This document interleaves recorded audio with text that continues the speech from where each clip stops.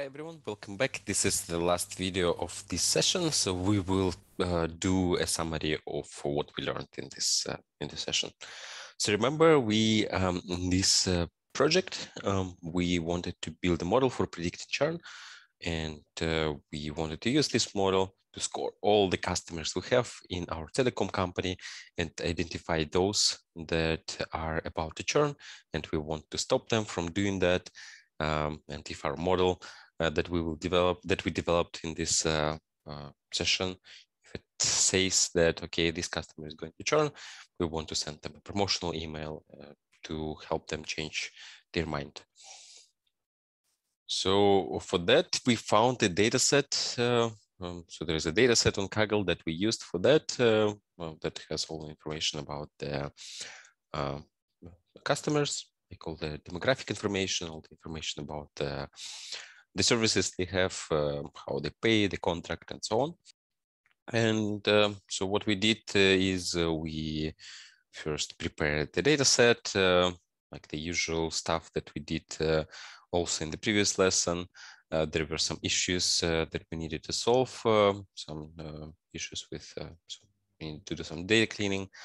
Then we set up the validation framework. It was a little bit different. So instead of implementing it ourselves, like we did in the previous session, we use scikit-learn for that.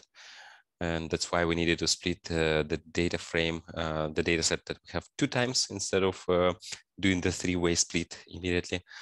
Then we did some exploratory data analysis.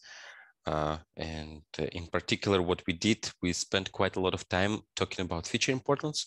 So first we talked about churn rate and risk ratio. So risk ratio for a categorical variable tells us how likely customers within this group are to churn compared to the overall population. And this gives us quite a few insights, like which variables or which subsets of our users are more prone to churning or less prone to churning. Then we looked at mutual information. Mutual information is a way to have one number that so mutual information tells us how much we learn about churn variable by learning the values of some categorical variables. And it just gives us a way to understand the relative importance of different variables. So we know, using mutual information, we know that contract is more important than partner, and partner as a variable is more important than gender. So gender is quite useless, as it turned out. Like it's the least useful variable. So then we also talked about correlation as a way of measuring the importance of numerical variables.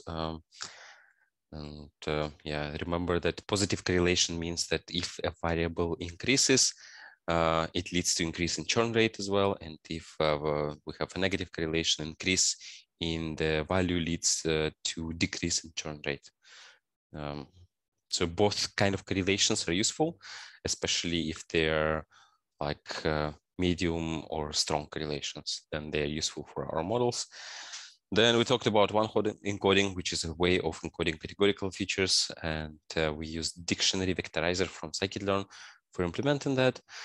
Then we talked about logistic regression, which is a model for the binary classification problem, and our problem is a binary classification. So we have positive classes, people who churned, negative classes, people who didn't churn.